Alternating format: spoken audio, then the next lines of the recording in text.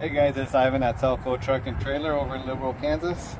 And today I'm going to talk to you a little bit about our charging system. If you have a problem with your truck not starting or your battery's just not staying charged, we'll go ahead and first thing you want to do is check your cables and everything. Make sure your ground and power wires are okay. You don't want any of this corrosion in there. After you check your batteries, you want to come over here to this side. The different trucks have the starters in different locations, but you want to check your starter cables.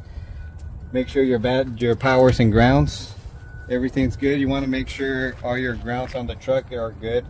And last thing you want to do is start the truck up, and let's check your voltage coming out of your alternator, or alternator down here. Make sure you got a good 13.9, 14.1 volts. Anything under 12 volts, and you have an alternator that's not charging. Anything over, then we're probably going to have a problem with our batteries. Don't wait for a breakdown. Call Salco Truck and Trailer now at 620-983-6460 for fast, reliable repairs. We've got you covered with engine overhauls, all major repairs, and preventative maintenance.